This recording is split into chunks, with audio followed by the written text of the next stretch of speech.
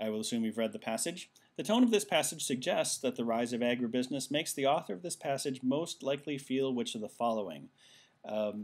So how the author feels is really towards the end of the passage. It says,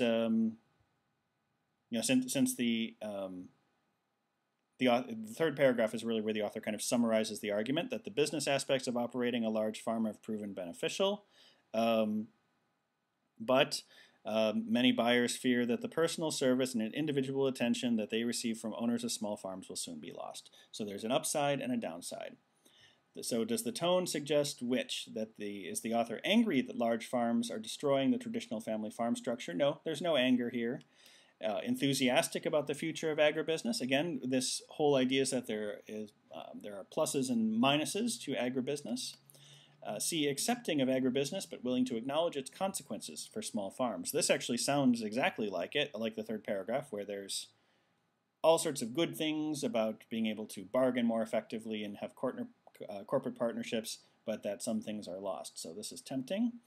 D, sad that small farms are not as productive as they used to be.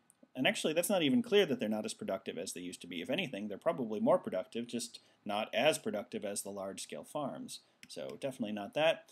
E, hopeful that small farms will become more business-minded. Again, there's nothing about them being business-minded. It's more just about their size. So choice C, accepting of agribusiness, but willing to acknowledge its consequences.